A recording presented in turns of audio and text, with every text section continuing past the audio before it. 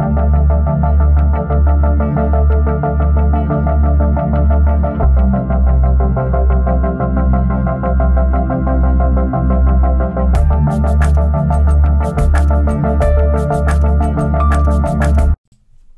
up, YouTube?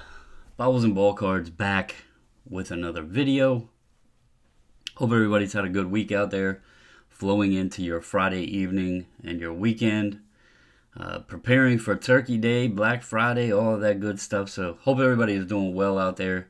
I know that, you know, it's bad news out there for the hobby, for sports cards.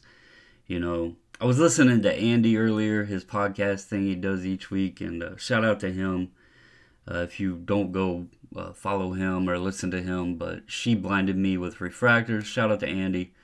And he talked about like some of the videos out there and clickbait and the thumbnails and all that. And you know, some of mine are kind of just humorous. They could be taken as clickbait, but this particular video, I'm going to go ahead and lead in. You've already seen the thumbnail if you clicked on it. It's going to be clickbait as hell. And I'm going to tell you why. So, as I have here on the screen, it is the NT Luka Logo Man Patch Auto 101 BGS 9 that sold last night for $3,120,000 with buyer's premium. Now, that's a hell of a lot of money. And I don't know that in this hobby there is a very large audience that has $3 million just expendable to purchase one single card. I think it's probably a very small crowd. But this draws attention because if you're not familiar with this card, it was transacted at the absolute worst time in the hobby to purchase cards, February of 2021. You can see the date here on this invoice, 2/27/21. The check was dated for 2/28/21. The total amount of the transaction was $4 million. The Luka was valued at 4.6. There's some people in here saying, how do we even know he paid that much for it? Because this is $4 million. There's some adjustments. We can't see everything. There's other cards here. If I had to guess based on seeing some cards that both guys post in this, some of these cards were likely put towards maybe a trade and cash situation. Like, if I just had to guess here, there was cards moving on both sides and cash, or, you know, what have you. And so that's why this adjustments is here. Probably over here talks about some trades or, you know, something went on to make it an even $4 million. So $4 million, but the card sold for 4.6. And then obviously he resold it at 3.12. So people are looking at this as like, oh, it dropped 32%. Holy hell, the hobby sucks. It's doomed and gloomed. And, you know, nearly a $1.5 million loss. Nobody's looking at it as the fact of, if this was a $100 card, it would have lost $32. If it was a $33 card, it would have lost, you know, about $11. Nobody's looking at the normal cards.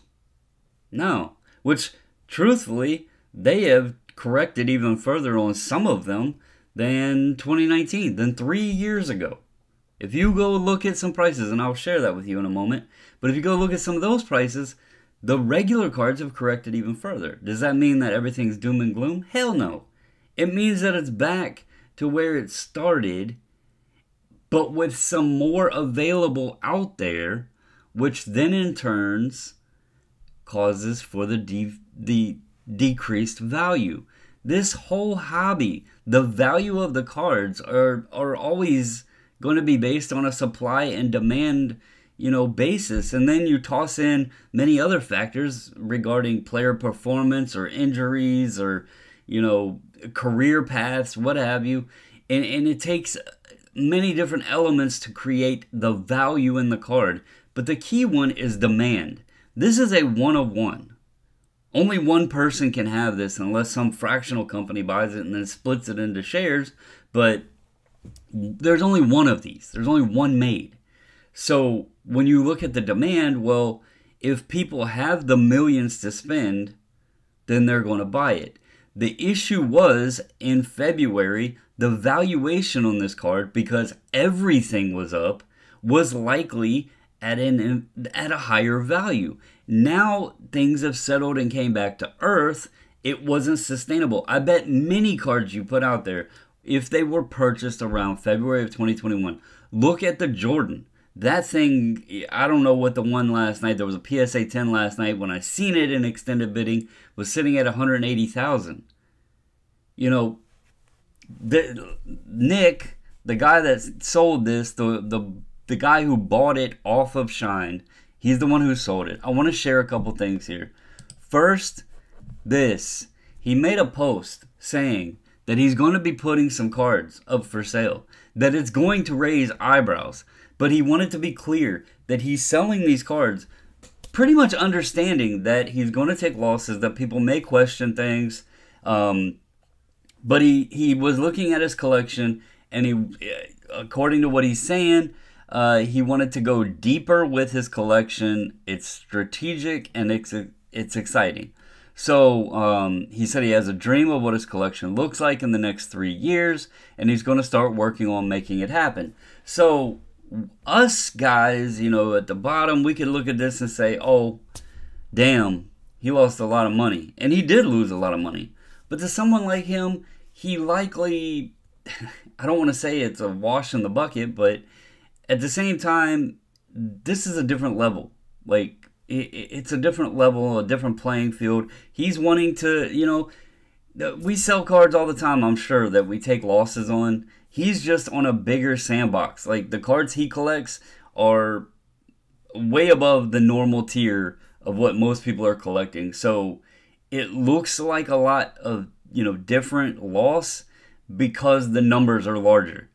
It's no different than us selling a $50 card for $25. I mean, you know, it is what it is, right? It's just a different sandbox. But it raises, as he even says here, it's going to raise eyebrows. And he posted this 6 weeks ago, by the way.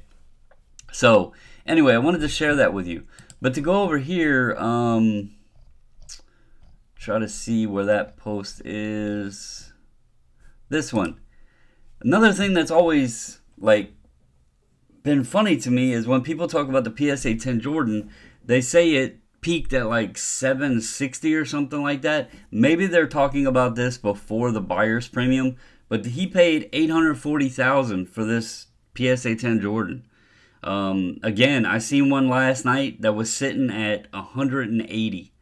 So realistically, and he has several of these Jordans, he's potentially lost more money on PSA 10 Michael Jordans than he has, you know, that Luka.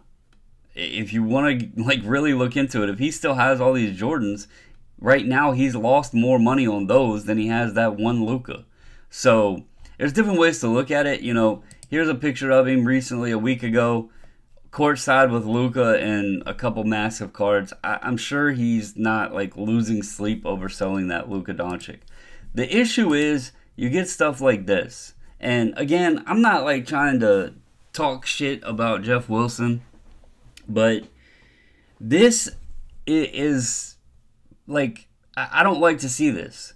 What happens tonight could spike or crash the sports card market. Jeff, let me ask you why that is.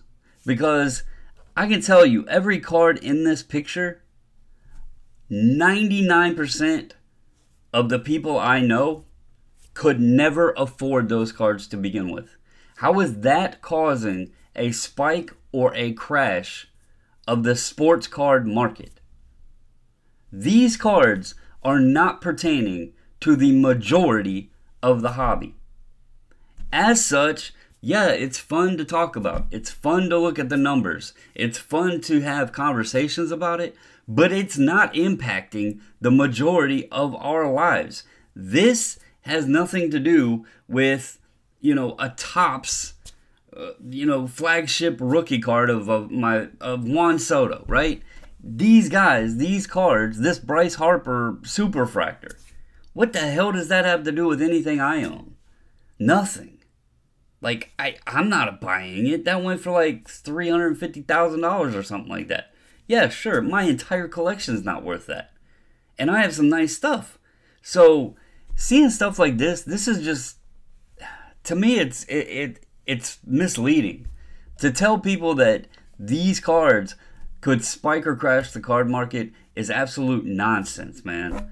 So, let's look at some normal cards. Let's look at the people that are having fun in this hobby, that actually love collecting, that understands that 2020, 2021, and even majority of 2022, as things were settling back in, were inflated markets that should have never happened. They were inflated values that should have never happened. And instead of worrying about these $1 million sales that most people aren't affording, let's look at where things are. Because truthfully, if you look here, so I'm using a PSA 9 Silver Luka Doncic. Right here, 3 years ago, this card was $443 with buyer's premium on PWCC. I want to share a sale just real quick to show. I sold one in November. I do not know the exact date, but I do know it was in November, sorry. I sold one for $699.99. There was no tax here, so it was $700 plus shipping, calculated shipping. So I sold one for $700 in November of 2019, but that was on eBay. The one here was PWCC, so it just shows the pricing difference, or maybe, several days apart. I don't know. But anyway, $443 with buyer's premium on the 19th. Today is the 18th, so damn near 3 years apart. Here is February 26th, 2021. This sale was made February 27th was when this invoice, so nearly, the same time frame here. And this one did $19.69 with buyer's premium. There was another one that was like $23 something with buyer's premium. I went with the lower one just for the sake of this video to show, I didn't want to go like where it was at on its peak or show the highest mountain it climbed. $19.69, so say $2,000, right? There hasn't been a recent sale that I've seen on PWCC of a silver and a 9, but the current eBay pricing is roughly, let me do this, is roughly about $600, $580 to $600. Okay, so this is taking a roller coaster. Based on eBay, if you look at the sale I had for $700 and it's down to $600 now, from November 2019 to November 2022, it's dropped $100. Does that mean the market's crashed? Does that mean sports cards suck? No, it doesn't. It means that in 2019, when I sold that card, it was a peak time for Luka at that moment because he had started the season off red hot. He was having triple doubles every night. He was the hottest thing in the league at that point. There was early talks of MVP, all of that stuff. This was right before the pandemic hit. And then, you take into the fact that there wasn't many graded. There wasn't many out there in the space being sold. And so the value was, a little bit higher. If we rewound back now and disregarded the last couple years where the nonsense was taking place, this card would likely be at this value today still because of the fact of how many are out in the, available now. Now, the only difference is you would have to calculate how many got opened and ripped over the nonsense period. People chasing when it was 2,000. What did the 10s hit, like 10 grand or something like that? So more obviously got opened up. Likelihood was if the nonsense hadn't happened, less would have been ripped and opened. But that's a calculated, number that we can't actually 100% figure there. So anyway, the moral to this all is, guys, does this affect what you're doing?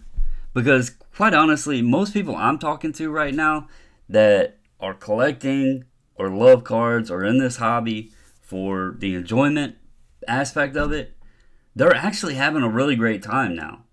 because for so long we were, you know, on our heels worrying about if something was going to, you know, skyrocket before we could, you know, get to buy it. And now things are coming back to where it's like, oh, well, that's where I wanted to buy it to begin with, and it's coming back. I think the biggest question mark right now is, does things slide further, because people aren't sure where the bottom's going to be. So that people might start being more timid, waiting on purchasing, because they've, you know, maybe they've been bit by a couple cards they bought and it slid further down. Now, you know, I'm not sitting here to say that we're at the bottom. It could slide a bit further. I'm not going to, you know, go into what's going to happen in the future. I've talked privately with some folks about some things I could see going on over the next 8 months, so to speak, within people, the crowd of the hobby, the interest in it, and what that does to values is I'm unsure of. Ultra modern stuff likely would take more of a hit, just because if the you know, if the capacity of the hobby gets smaller and the prints have went up to meet the demand of the panda period, then obviously you're going to have excess cards out there and not enough people buying them. I think we're already seeing some of that in some aspects. I think we're in a crazy parallel phase where they're just making any color that they can come up with and mixing stuff and, you know, everything else, and nobody knows what to buy. So sometimes, you know, it's best to just keep it simple. So I think you know, another thing with the parallels is people will look and be like, even though this is a more common or more searched or more wanted card, people would look at like a $2.99 and say, oh, well, this one just did this, so I want this out of 100, or this out of 400, even though it might be a more sought card, you know, even cheaper. So people need to adjust to the demand on the card and not just the serial number.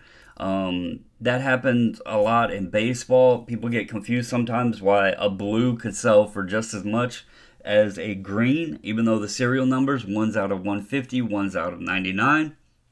It's because the blues are always wanted more than the greens. And depending, unless it's like the Mariners or something, and a color match may slip in there, but for the most part, blues are wanted more than greens.